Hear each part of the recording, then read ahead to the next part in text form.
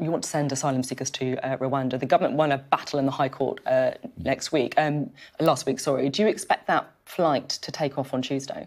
Yes, yes, we do. I think it's very good that we won that court case. That's one stage of the process. And I think underlying this is actually a policy and a programme that huge credit to the Home Secretary and the Prime Minister for taking this forward, because it's one that makes it very clear to these abhorrent people who run these modern slavery schemes and these treacherous runs across the channel that this business model will not work, and it must be broken. If you're talking about that, it could be said that this is actually an incentive to bring children with you over the seas, isn't it? Because then you won't get sent to Rwanda. Well, no, it's a very clear message to the, and this is part of a wider package. You're absolutely right. There is no silver bullet to deal with the issues around illegal immigration. These are criminals who will always be looking at what is the next thing. But it is right, we're clear to them that we're going to break that business model, and what they're doing will not work.